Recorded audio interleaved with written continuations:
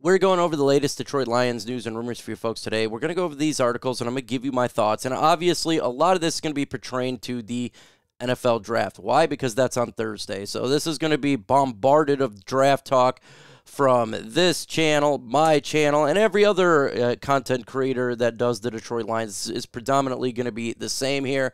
So we're going to go over Brad Holmes ruining the draft. It's funny. It's not legit. Ranking the NFL's new jerseys. Yes, Detroit Lions connections with teams whom they could trade up with the NFL draft. And NFL Insider believes in Jared Goff.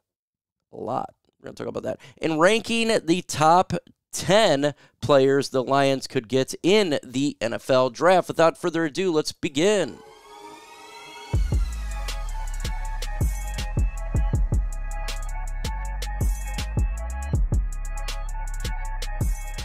Before we get, though, to the main part of this video, go to LionsNationUnited.com for the latest and greatest gear. Cups, hats, shirts, balaclavas. Get ready for the draft on Thursday.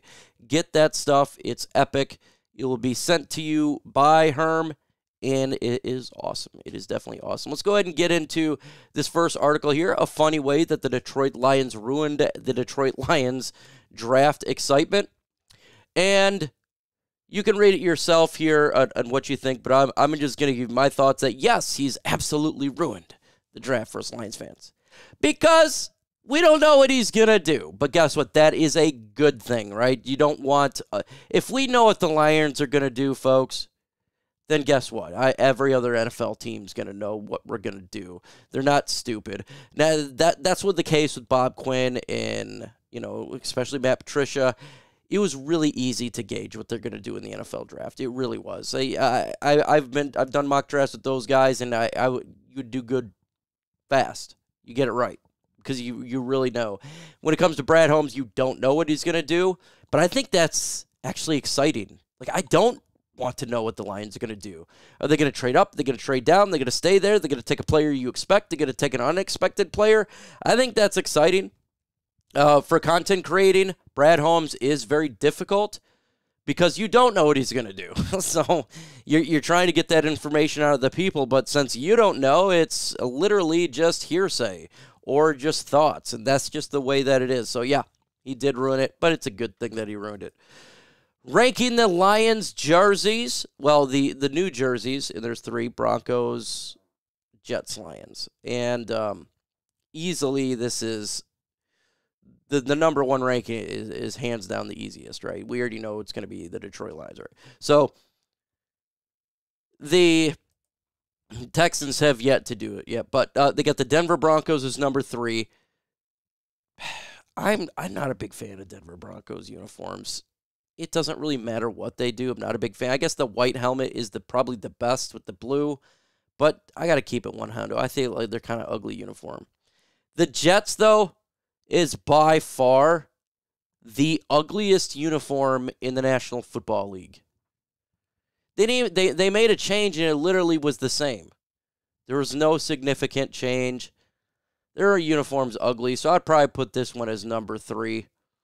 And then obviously you got the Detroit Lions rank 1. We got to kill a uniform, man. You complain about our uniform, and we all can have little gripes here and there. But if you could put our uniform against the other teams in the NFL, Lions, I think their alternate uniform, the black and the blue helmet and everything together, I think it's the best uniform in football. And just their normal colors, the white and the blue, they switch things up a little bit, but that's a fire uniform. It really is. And so, yeah, we can complain about the Lions uniforms, but if we look at other teams, they got some ugly uniforms. The Jets is ugly. It's just... Yeah, it's an ugly one. I like Atlanta Falcons uniforms. There's some good uniforms out there in the NFL. But yeah, Lions are pretty good right there. Lions got 2 teams to connected for NFL Day trade, and this is just Pride Detroit. Go ahead and read it there, talking about the teams whom the Lions could look to trade with. Obviously, you're talking about the Denver Broncos and Peyton Manning, and we go with the LA here.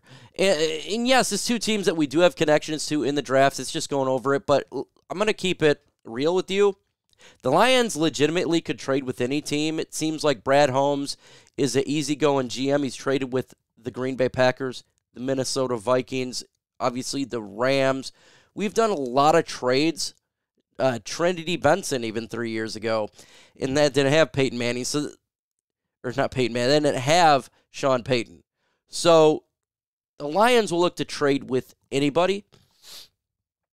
So yes, you definitely can take a look at the two biggest teams, but just because those teams may not be, say we want to trade at 21 or we want to trade at 15 or what, it doesn't really matter. The Lions can trade with any team.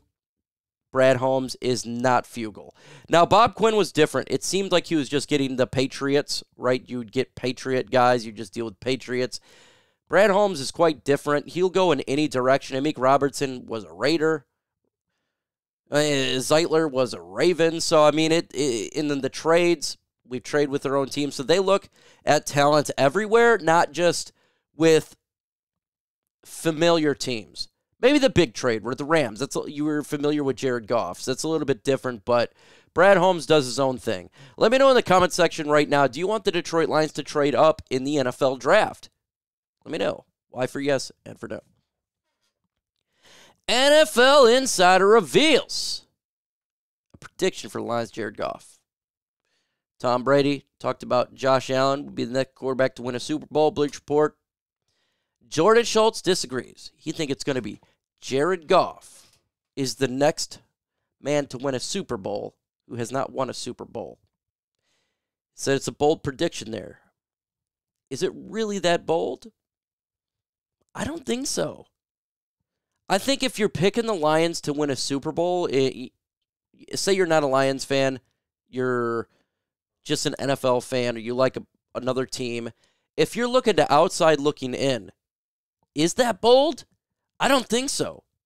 Kansas City won the Super Bowl last year, and I assume it's probably going to be the same teams in the AFC, right? Kansas City, the Ravens. That's going to be in there. Maybe the Bills. I think they take a big step back. The Miami Dolphins. But we beat Kansas City last year. I think this team's going to be better this year.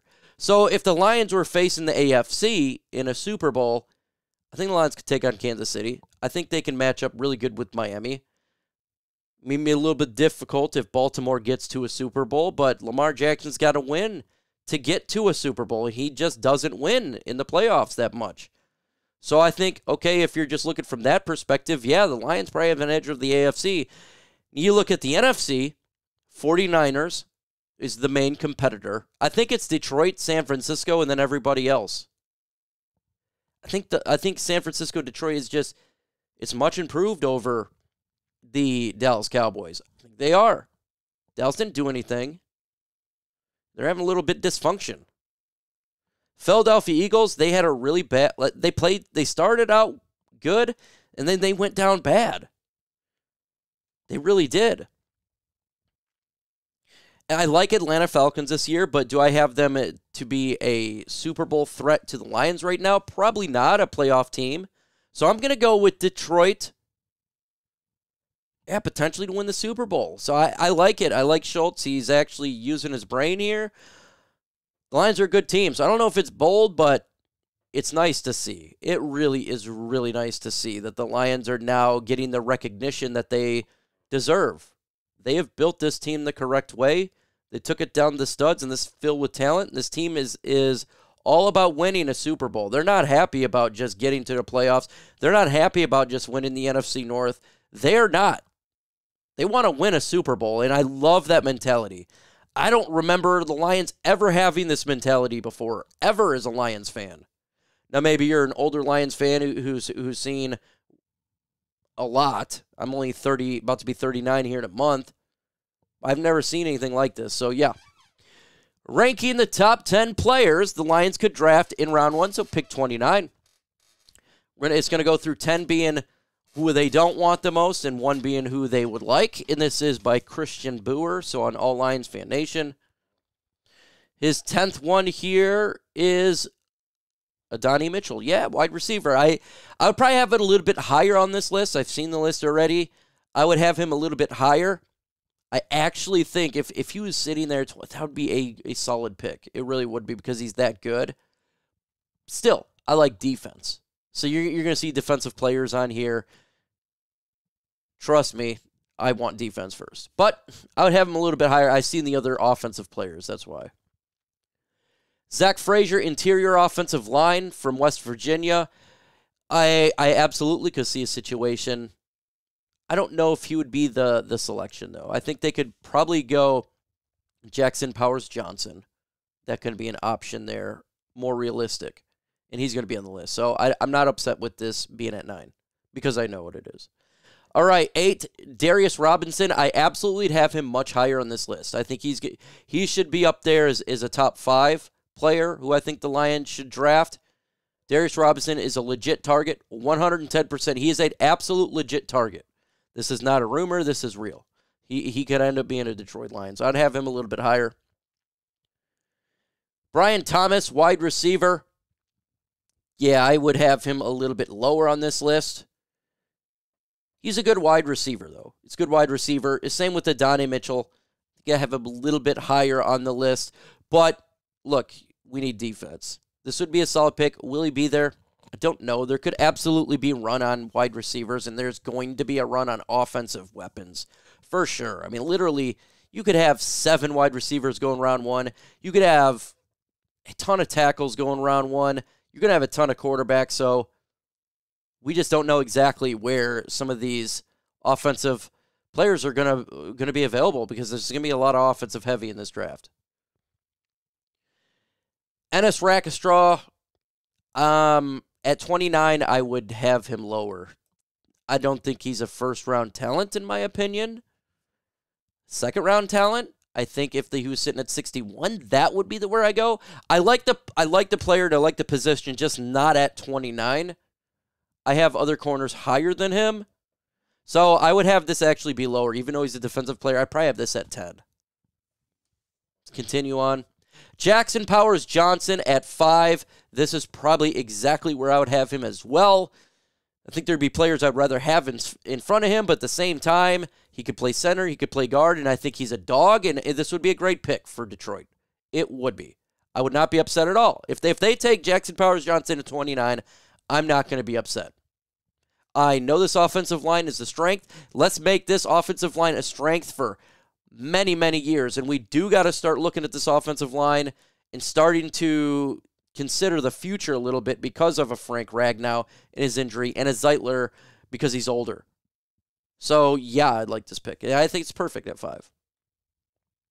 Chop Robinson, I'd have him lower. Darius Robinson would be at this spot here. I just want to see the production from him. His production in college was not that great. Yes, he's athletic. Yes, he's got the perfect size. He's fast. You got to have production, though. So I would have him lower in this list. Johnny Newton, defensive line. Good spot here. I do like this pick, and I think we need to have that pass-rushing defensive tackle. I'm not going to be upset. I'm not upset at 3.